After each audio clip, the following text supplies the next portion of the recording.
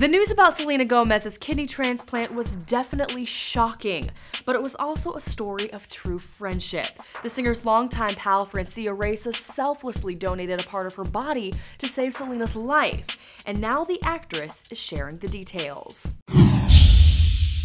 Hey guys, I'm Heather Gardner, and I have said this before in talking about Selena's condition and surgery. I can't even imagine.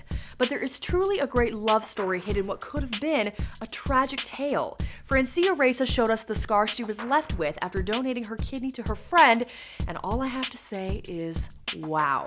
Alright, subscribe to our channel here. In a simple video of Francia working out at the gym, we can see the gnarly scar on the actress's stomach. "Happy to be back," she wrote in the caption as she pumped the weights. On her left side, we see two small incisions where the kidney was removed. Francia's scar is actually quite different from Selena's scar, which she showed fans last week. So crazy, right? Does anyone else feel so thankful that both of these girls are now healthy after surgery? Let me know in the comment section down below. Francia has been open about risking her own life to save her friends. "I am beyond grateful that God would trust me with something that not only saved a life, but changed mine in the process," she wrote on Instagram, announcing the news she donated a kidney. "This was part of our story, but what is important now is that it is not the only story.